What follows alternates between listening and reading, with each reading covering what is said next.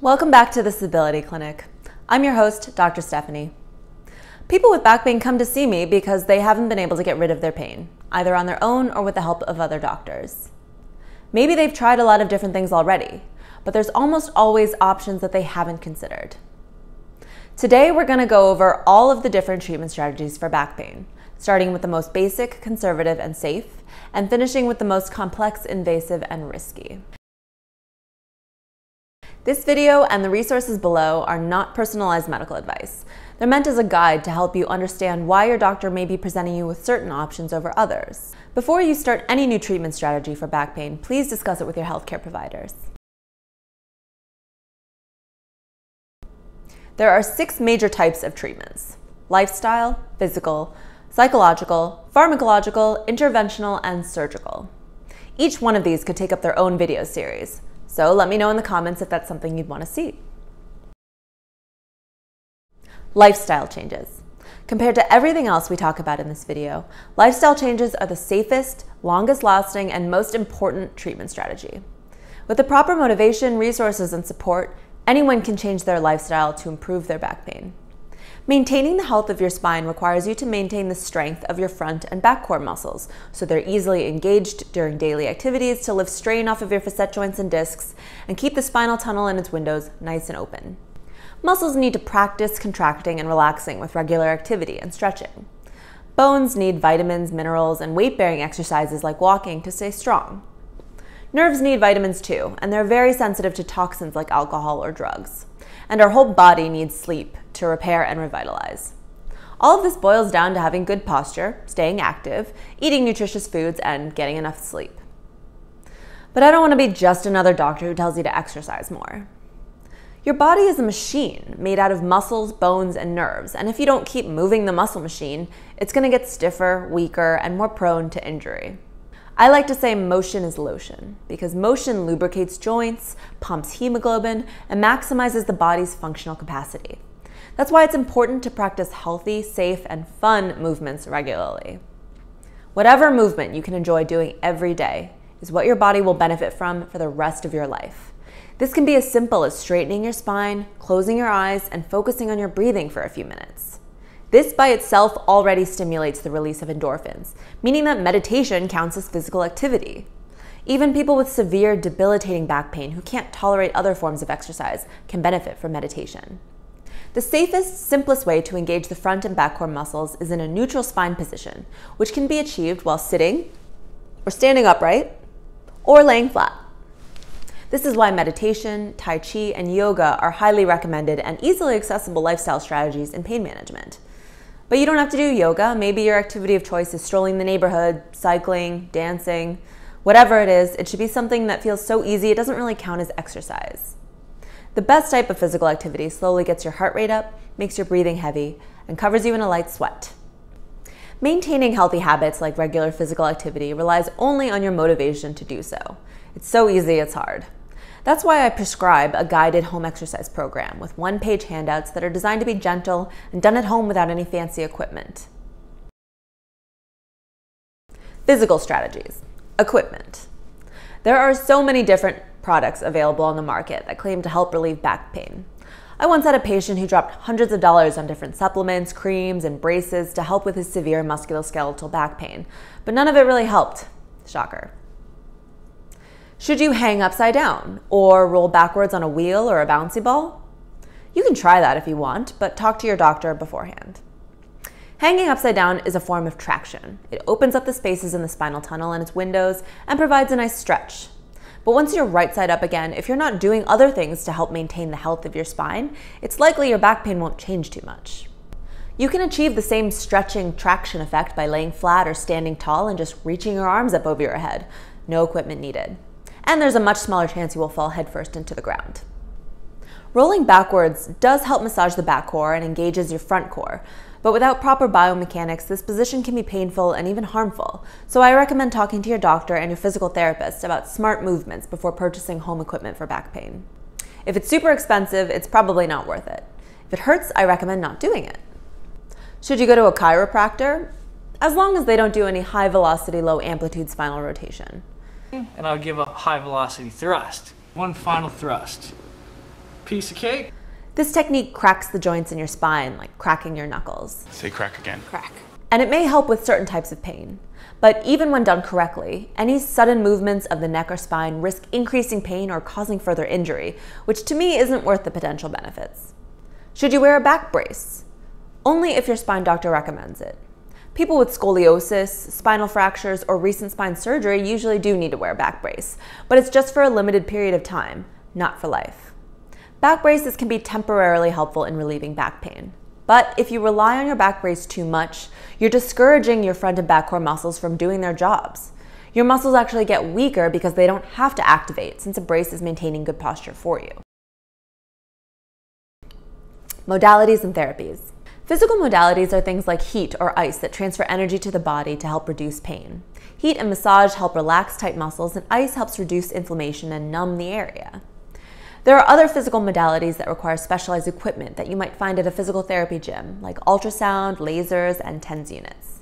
Respectively, these techie modalities use sound waves, light waves, and electrical impulses applied to the skin's surface to either reduce inflammation, stir up inflammation to encourage healing, or stimulate weakened muscles and modulate pain signals. Physical and occupational therapists are the experts on physical modalities and safe movements. You can exercise at home and build up your strength and endurance, but after a back pain episode, the body's movements need to be retrained and corrected to minimize the risk of future injury. That's why it's so important to work with physical and occupational therapy. Therapists will work with you on your functional goals, which for everyone include mobility, self-care, safety, and pain reduction. Psychological. It's important to recognize the things that trigger pain, like strenuous activity or stress, for example. But constantly avoiding pain triggers is no way to live. Instead, people cope. We all have different ways of coping with pain. Many people develop unhealthy coping strategies like smoking cigarettes or isolating themselves from others. But there are many healthy ways to cope with pain that are under our conscious control. Meditation, mindfulness, cognitive behavioral therapy, and distraction are just some examples of healthy, safe, and oftentimes very effective pain coping strategies that don't get used enough. These techniques have been proven to enhance all the other treatment strategies for back pain, and they're essentially risk-free. Check the description for a great article supporting this.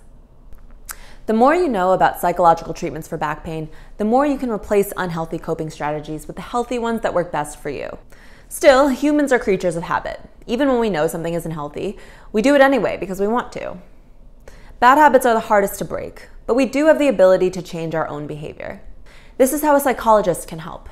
I'm not a psychologist, but I know a lot of great ones. They're easy to talk to, they're supportive, and they're good listeners. Pain psychologists are the experts on coping strategies, and working with them will help you hone your ability to consciously influence your nervous system and the way it processes pain. Pharmacological. The goal of pharmacology or medication treatments for back pain is to find the lowest effective doses that help someone achieve their functional goals and to use medications only as long as they are needed or helpful. Ideally, people with back pain shouldn't need to be on pain medications for the rest of their lives. That's why it's important to use all the tools in the toolbox, because the combination of different treatments for back pain is greater than the sum of its parts. Before starting a medication for back pain, it's important to consider metabolism, dosing, frequency, and form. The liver and kidneys process most of the medications we put in our bodies, so know your baseline liver and kidney function before you start anything new.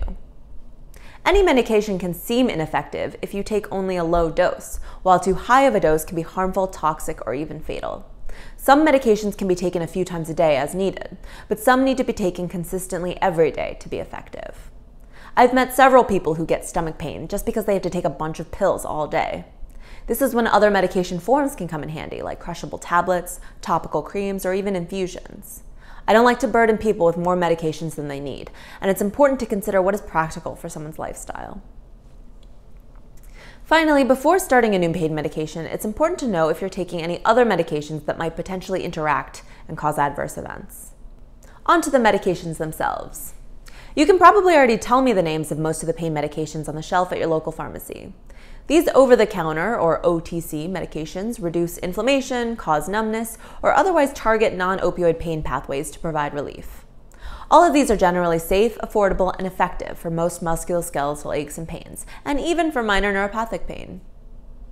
There are also prescription-strength anti-inflammatory and numbing medications, which are just the same or slightly stronger than the over-the-counter versions.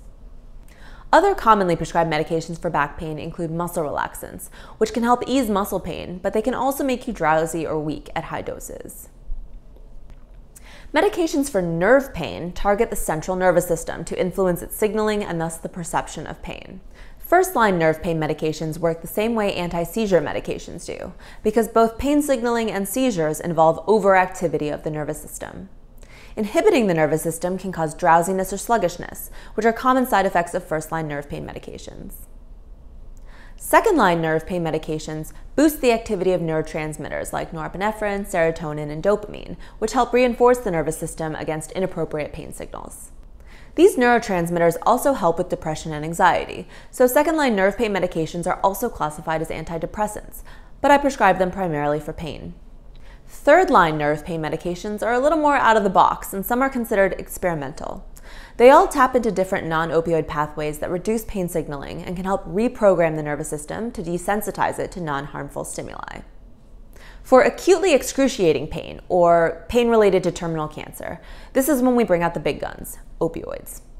Opioids are great for quickly shutting down pain signaling through the opioid pathway, and this is very appropriate after a traumatic injury or major surgery. But you already know opioids can be habit-forming and can actually hypersensitize your nervous system to pain, which makes every other treatment strategy less effective. This is why the standard of care is to replace opioid medications with safer and more effective strategies in the long run. If you have any questions about opioids, please leave them in the comments and I'll answer them in my upcoming video series dedicated to opioids. Interventions. Interventions are minimally invasive procedures that can be done in an outpatient setting. This means you're going to get poked with a needle, but then you get to go home. Interventions are riskier than all the other strategies we've discussed so far, but their benefits usually outweigh the risks for patients who meet the appropriate criteria. Interventions can be a great choice if you're hoping to delay or avoid surgery, or if you just want to decrease the number of pain medications you have to take. Trigger point injections involve injecting numbing medication like lidocaine into painful back muscles, those taut myofascial bands, to help them relax and reset. Personally, these are some of my favorite procedures to do because they're easy and they can provide immediate relief for someone with back pain. Prolotherapy is similar to trigger point injections, but instead of just lidocaine, sugar water, or dextrose 50%, is also injected. Sugar water is not harmful, but it's considered an irritant that can encourage tissue healing, which can help calm down pain signals. Prolotherapy is technically a form of regenerative medicine because of sugar water's restorative effects on nerves, muscles, tendons, and ligaments. The other types of regenerative medicine involve harvesting stem cells, either from spitting down your blood with a centrifuge, that's platelet-rich plasma or PRP, or extracting stem cells from your own bones, usually the hip. The stem cells then get injected into painful or damaged areas.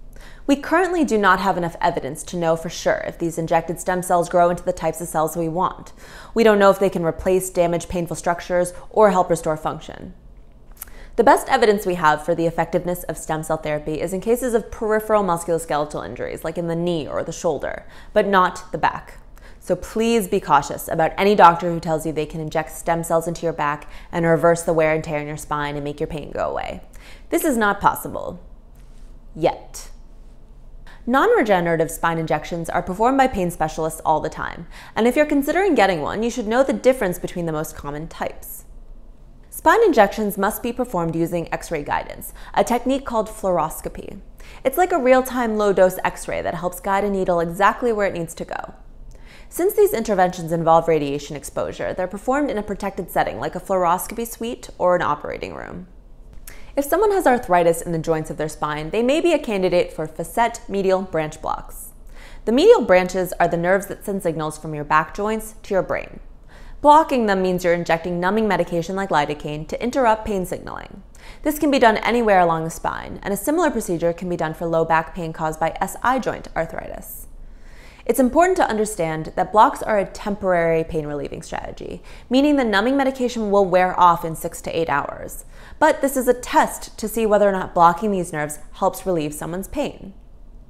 If during those 6 to 8 hours someone is able to do their usual daily activities with reduced pain, then the test is a success. This is actually the definitive way to diagnose back pain caused by facet or SI joint arthritis. After a successful test block, I bring my patients back, put my needles in the same place over the facet nerves or SI joint, but this time my needles have a special heated tip that basically zaps the nerves to interrupt pain signaling for up to 6 to 12 months. This is called radiofrequency ablation, or RFA, and it should only be done after at least one successful block procedure. Epidural steroid injections inject steroid medication into the epidural space, which is just inside the spinal tunnel but outside the spinal cord. This type of intervention is usually done for neuropathic back pain, meaning the cord or its exiting nerve roots are being pinched or irritated. Steroids are powerful anti-inflammatories and can provide a lot of pain relief, but steroids can have undesirable side effects. They can drive up your blood sugar, which is especially important if you have diabetes. They can cause insomnia, weight gain, fluid retention, and loss of bone density with long-term use. This is why it's important to limit how many doses of steroids you get in a year. If the only doses of steroids you're getting are from epidural injections, it's safe to have up to 4 epidurals per year, which works out well since these injections are only expected to provide pain relief for up to 3 months anyway. Epidurals don't actually reverse any cause of back pain, but during those 3 months of improved pain control, the hope is that you can maximize gains from your home exercises and physical therapy sessions, which again are the strategies that will serve you well for the rest of your life. There are a couple of other interventions I want to mention, which involve implanting a device into the spinal tunnel, which is more invasive and permanent than a simple injection. You may have heard of spinal cord stimulation. This involves placing a wire along the inner roof of the spinal tunnel, aka the epidural space. This wire is attached to a battery that's implanted under the skin, and the wire sends imperceptible waves of electrical stimulation to your spinal cord, which can then help interrupt or modulate pain signaling. Another implanted device is called a pain pump, which involves placing a thin tube inside the sac that encases the spinal cord. This is called the intrathecal space, and it's even deeper than the epidural space. This tube is then attached to a hockey puck-looking thing filled with pain medication that's implanted under the skin, and the hockey puck pumps microdoses of pain medication directly to the spinal cord.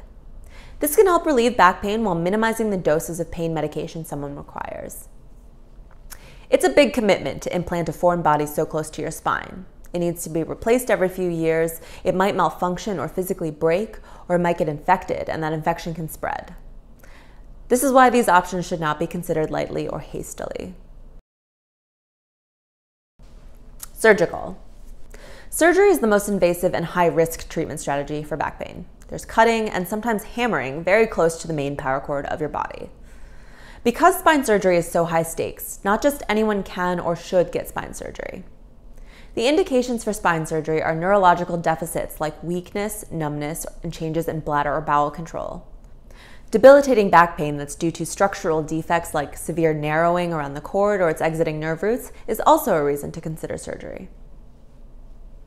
The goal of spine surgery is to correct these defects, to restore strength and other neurological functions. Still, every spine surgeon I've ever worked with will tell you that even though spine surgery can correct the structural integrity of the spine, this does not guarantee relief from back pain or improved function. A laminectomy means a small chunk of bone is removed from the roof of the spinal tunnel to help open up the space. A discectomy means a chunk of an intervertebral disc is removed to help offload any pinching of the cord or nerve roots and open up the space. A spinal fusion means metal hardware is being screwed into the bone to reinforce the stability of the spinal column and maintain an open space. Spine surgery unfortunately contributes to its own umbrella diagnosis of back pain. It's a crude term, and I don't like saying it, but it's literally called failed back surgery syndrome, meaning spine surgery happened, but pain hasn't improved. Say someone's post-operative imaging showed their spinal column is aligned and their tunnel is wide open, but they're still having persistent pain and functional impairment. I wouldn't say the spine surgeon failed this patient. Instead, I'd say this person's pain is due to issues that are not just structural, and other strategies for comprehensive pain management need to be explored.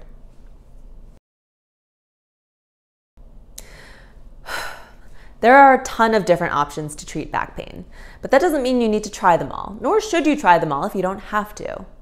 Most cases of back pain improve with lifestyle changes, physical therapy, over-the-counter medications, and time. I personalize my recommendations for back pain treatments depending on my patient's individual symptoms, risk factors, and goals. It's every clinician's job to explain the risks and benefits of possible treatment options, and it's every person's job to collaborate with their doctors so they can make informed decisions and manage their own care. I hope you enjoyed this overview of all the different treatment strategies for back pain. I tried to be as comprehensive and concise as possible, but please let me know if you have any questions. And remember, the benefits always outweigh the risks when it comes to liking and subscribing. Thanks for watching.